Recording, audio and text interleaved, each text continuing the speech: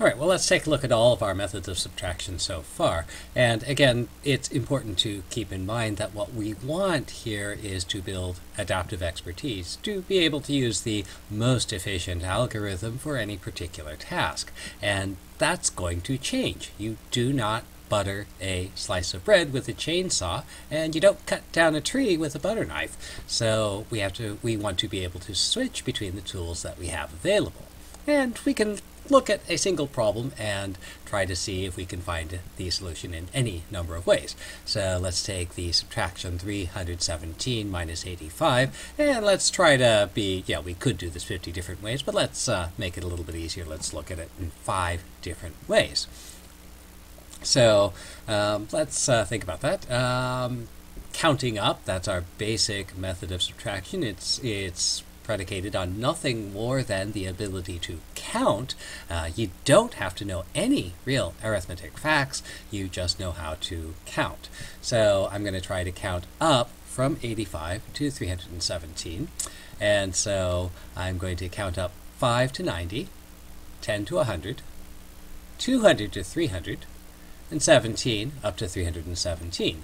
And so if I only know how to count and how to add, well, I can figure out what this subtraction is. I had to go up by, let's see, 200, 210, 227, 232. So the difference there is going to be 232. Well, we could also do counting down. So this is going to count down from 317 down to 85.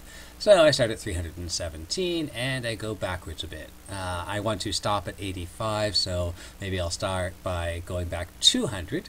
That takes me down to 117. Maybe I'll go back 17 to 100. I'll go back 10 to 90, 5 back to 85. And again, how far have I gone back? That's 200, 217, 227, 232, and so my difference is going to be, again, 232. Now, we don't have to count down this way. We can actually count down by a different method. Note that this is still the method of counting down, but maybe I go back 17 to 300. That's easy. 15 back to 285, and then down 200 to 85. So here I'm counting down still, but I'm going through a different sequence of counts. I still get a total backwards distance 215, 232. How about counting past? So again, the idea here is we might go too far and then work our way backwards. And so what I might notice here is that I'm subtracting 85.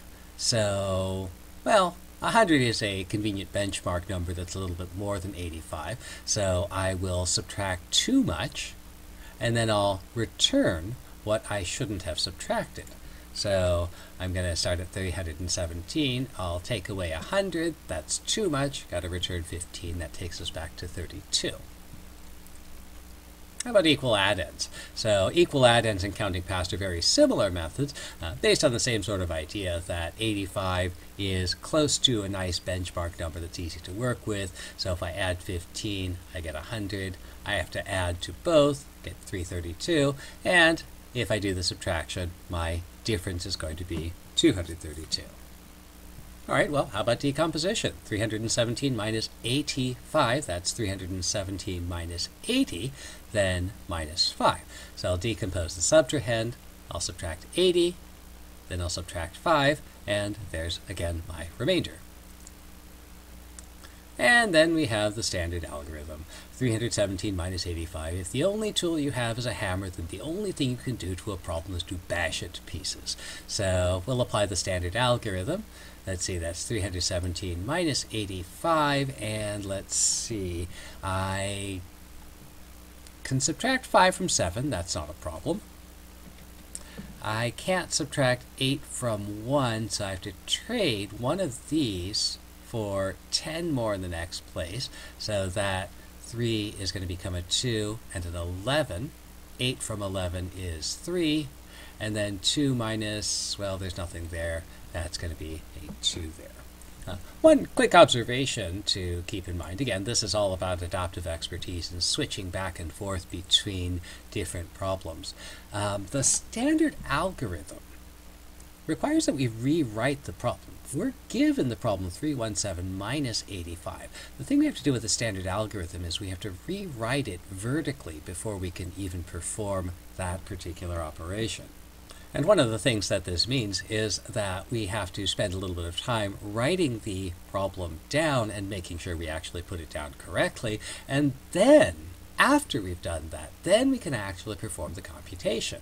And again, adaptive expertise may be, given that the problem is expressed this way, there may be an easier thing to do than to transcribe the problem so we can apply the standard algorithm and then perform the standard algorithm on it. My inclination for a problem like this, if I were confronted with a problem like this, I would probably either do some variation of decomposition, 317 minus 80 minus 5, or possibly I might do something like counting past. 317 minus 100 is 217, plus 15 is 232. So depending on how I happen to feel, I might do this in a couple of different ways. I would probably not use a standard algorithm on this unless I had to, because it involves taking some extra steps.